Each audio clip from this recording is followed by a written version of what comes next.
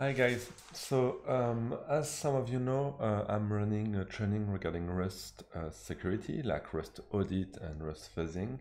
And actually, a lot of you ask me this question, that is, how can I learn and improve my fuzzing target, especially how can I write better fuzzing target to fuzz Rust code. So that's the subject of today.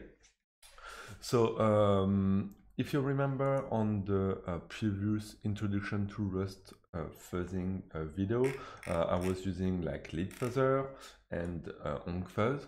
So this time we're gonna use honggfuzz as well, like honggfuzz-rs.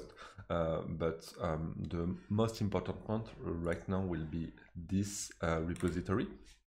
So it will be something really interesting for you if you start writing fuzz targets for Rust code, because there is actually a lot of them directly available right there.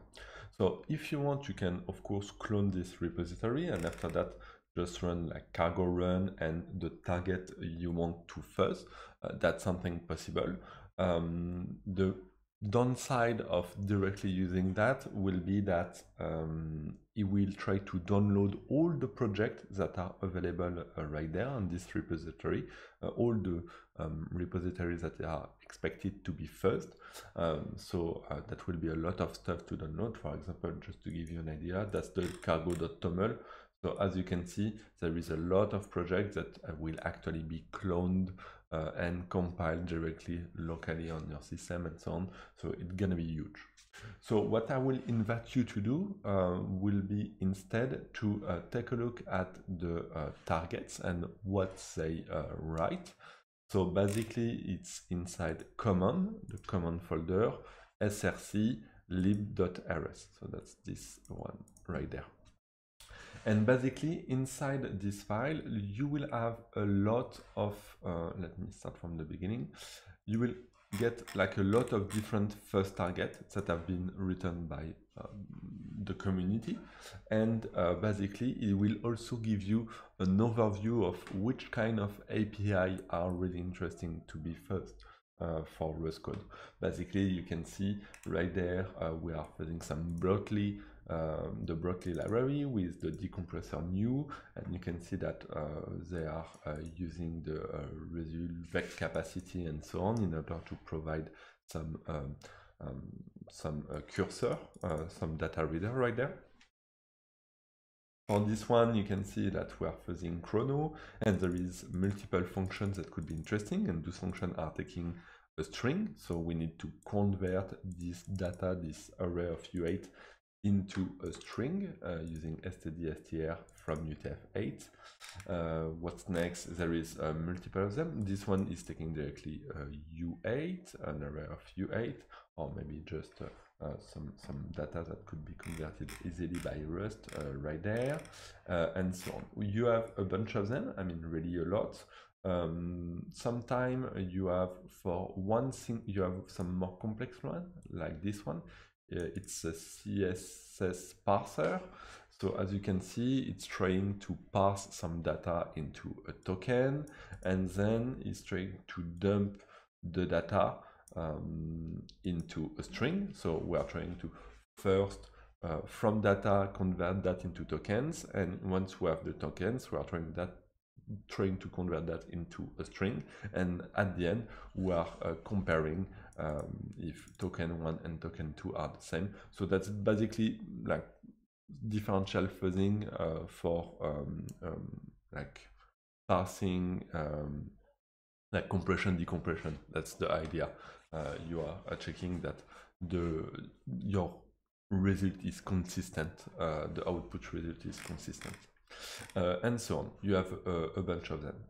So I actually already do the extraction, so that's what I'm inviting you to do. Actually, it's basically, okay, just select a target, you extract this piece of code, and you're trying to just write a new project from scratch.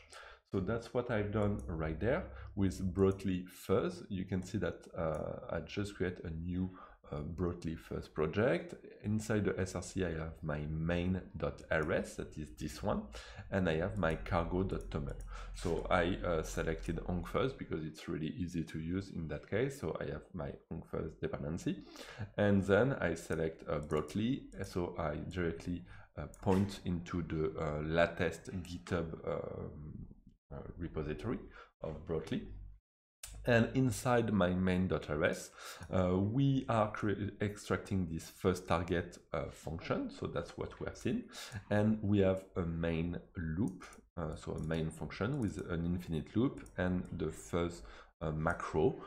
And we are calling this first target. And that's all really easy, really straightforward. And after that, we can just launch the stuff. So in that case, it was like a previous run basically, and we're just doing cargo honggfuzz run and the name of the project because there is only one function and the stuff is running, and that's pretty much all. So let me do one with you right now. So let's first select a target. So I saw that we have yeah, let's select that like DNS parser. So let's select this one. So we gonna create a new project. So cargo new DNS parser fuzz. Okay.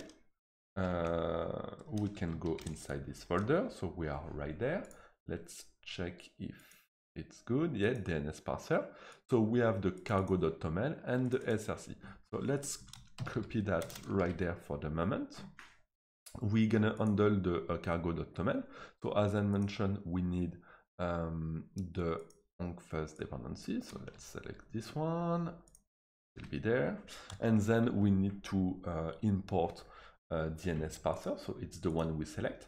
So DNS parser, let's see inside the cargo.toml right there inside this project where it is. It seems to be this one, I think, DNS parser. So let's select this one. Let me also take a look at that directly. Always interesting to see what we are getting, like if it's something really new, something old. Okay, it seems to be pretty old. 2018, it's in beta statue. Okay, okay, I'm pretty sure.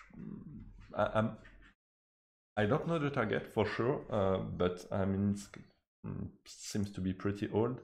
Let's see what we have there. Open DNS packet back into byte. Okay, some pull requests. Okay, some pretty old one. Yeah, it seems to be not maintained anymore. So yeah, maybe potentially a lot of bug inside.